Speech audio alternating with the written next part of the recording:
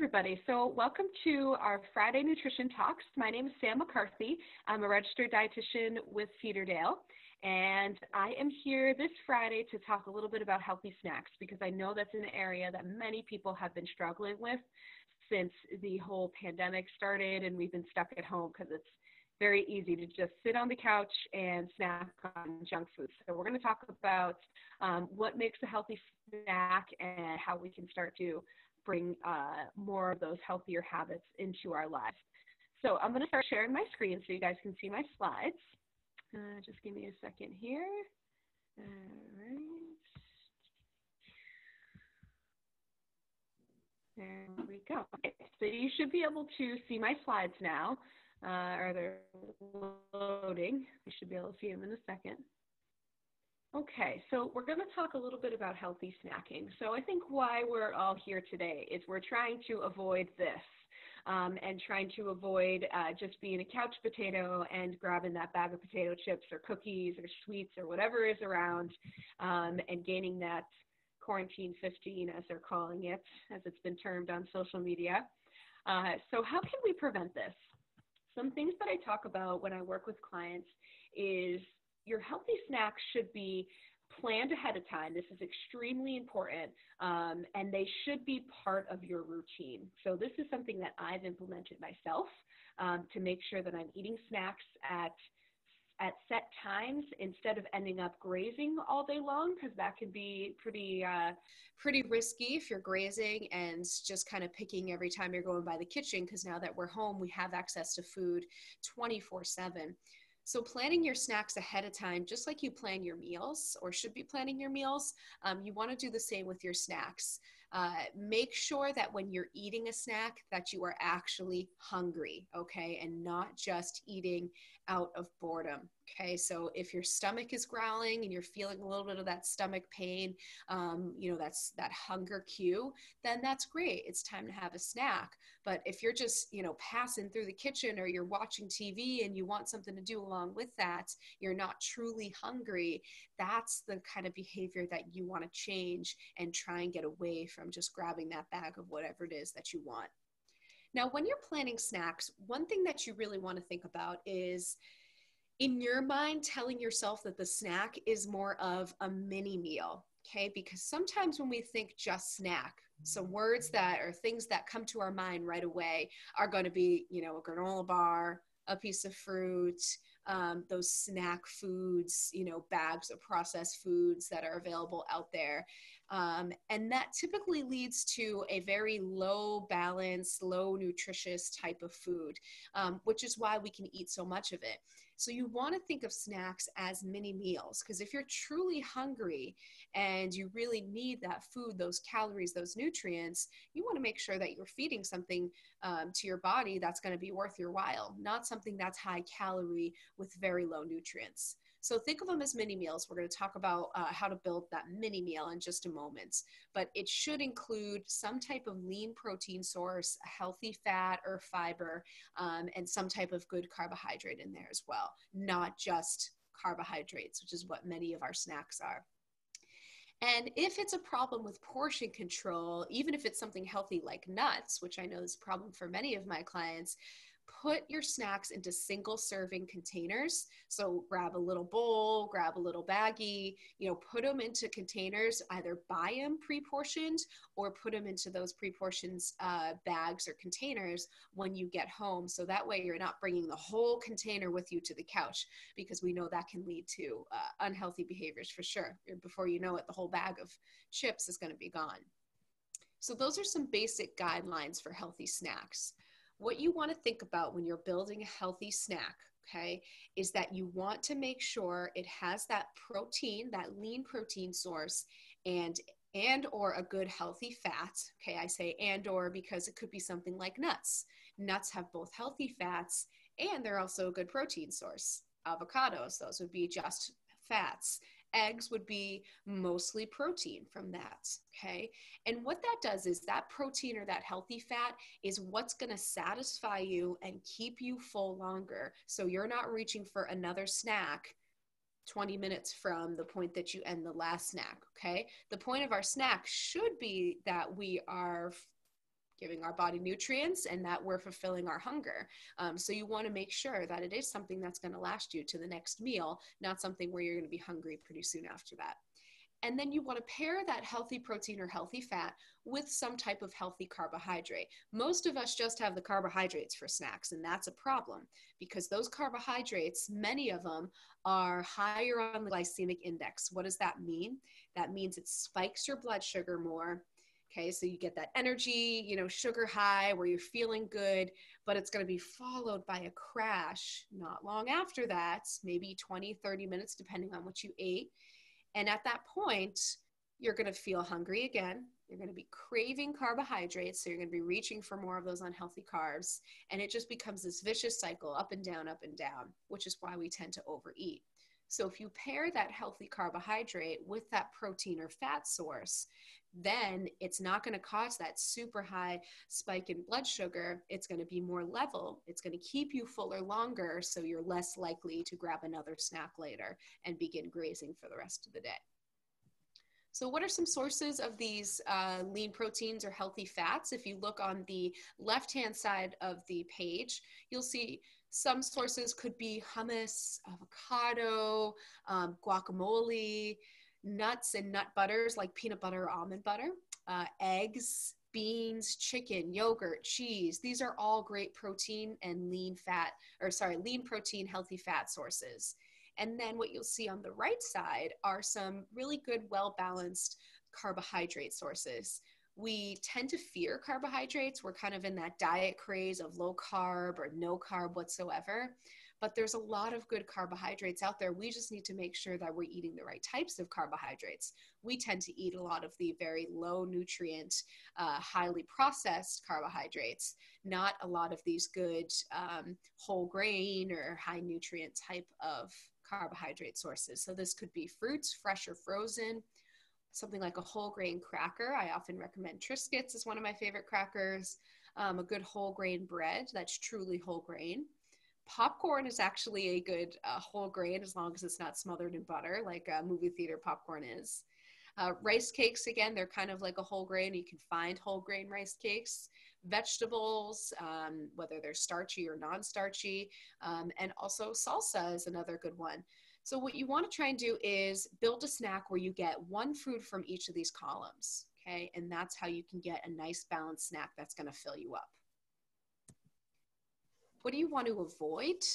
You want to avoid those, oh, it should say high, that's a little typo, high glycemic snacks, okay? Where it's mostly carbohydrates with little to no protein, fat, or fiber, which unfortunately is a lot of the snack foods or what we think of as snack foods out there.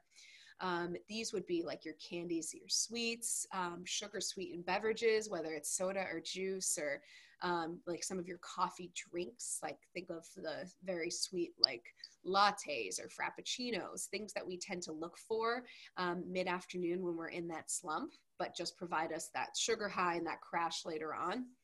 White flour products, whether it's a cracker that's made with white flour, like a Ritz cracker, a white bread, white pasta, and all of the other like snack foods out there, like pretzels and even rice cakes that are highly processed. So you saw them on both lists, depending on the source of the rice cakes.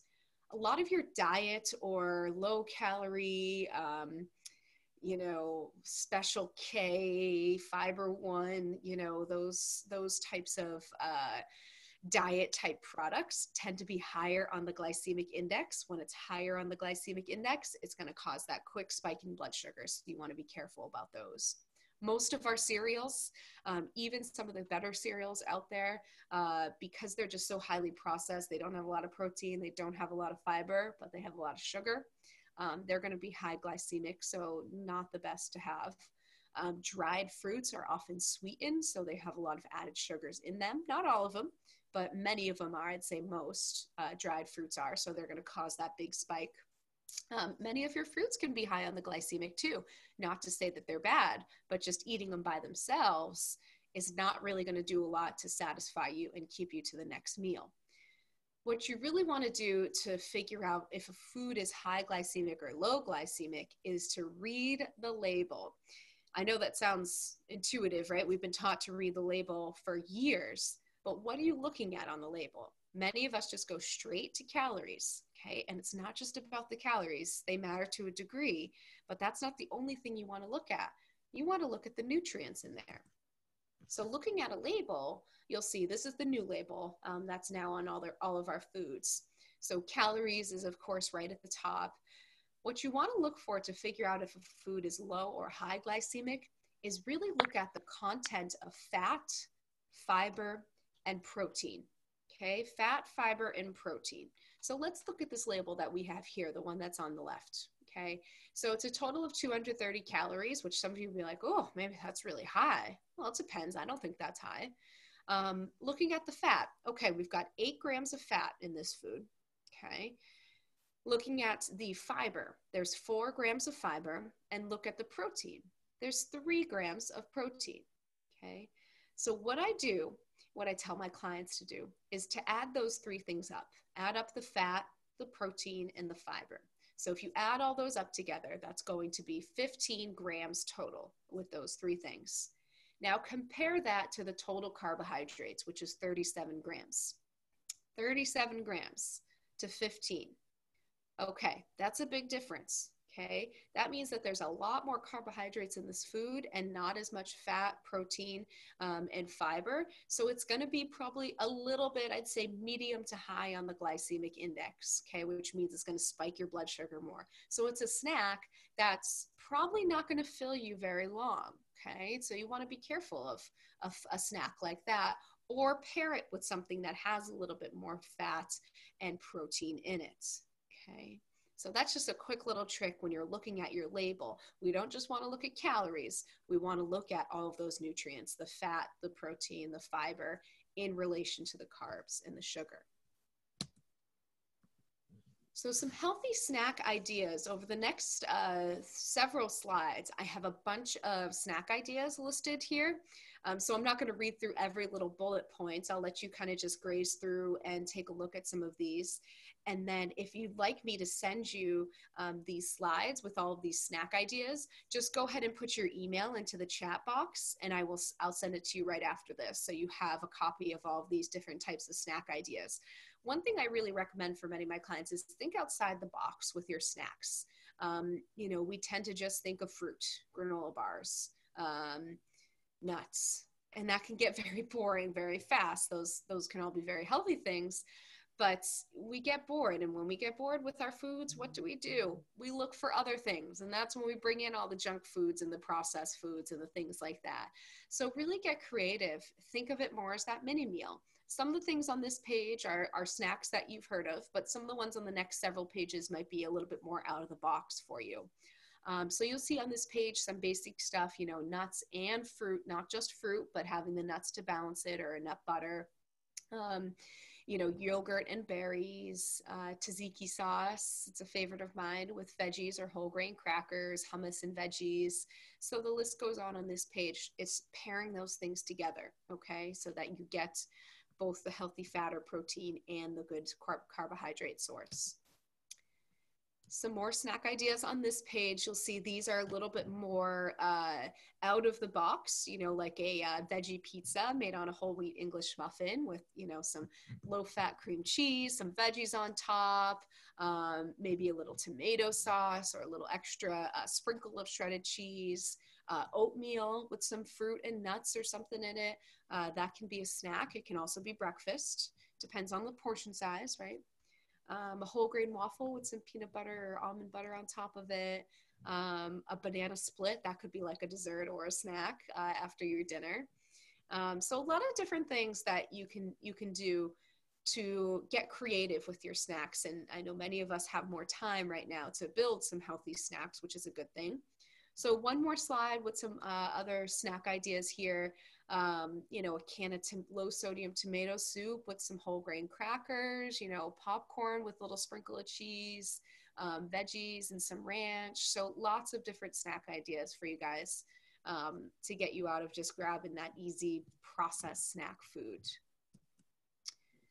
So when it comes to healthy snacks, just to review, you want to make sure that it is a low glycemic snack, meaning it has a protein or a fat and some fiber maybe, and a good carbohydrate source, not those high glycemic snack items that are going to spike your blood sugar and just have a lot of calories with very little nutrients. We want to try to avoid that, because that's what leads to overeating and wanting to have more and more and more, because it's never really filling you. Okay. It's a lot harder to overeat on carrots and celery than it is to overeat on a package of Girl Scout cookies, right?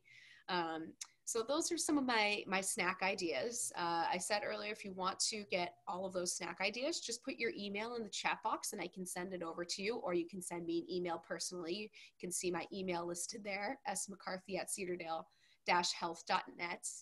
And then I will also mention to you guys, if you didn't see the email, that we're very excited. Cedardale is very excited to offer some more virtual options for you guys. I'm going to be continuing these nutrition talks for a couple more weeks, but I'll also be doing some virtual nutrition counseling.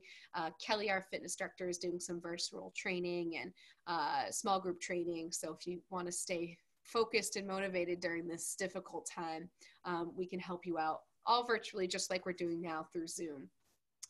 All right, so I'm gonna stop sharing and you guys come on to the video now if you want to say hi. And if you have any other questions, you can put them into the chat box, say hello, any issues, concerns, anything you want to say, feel free now.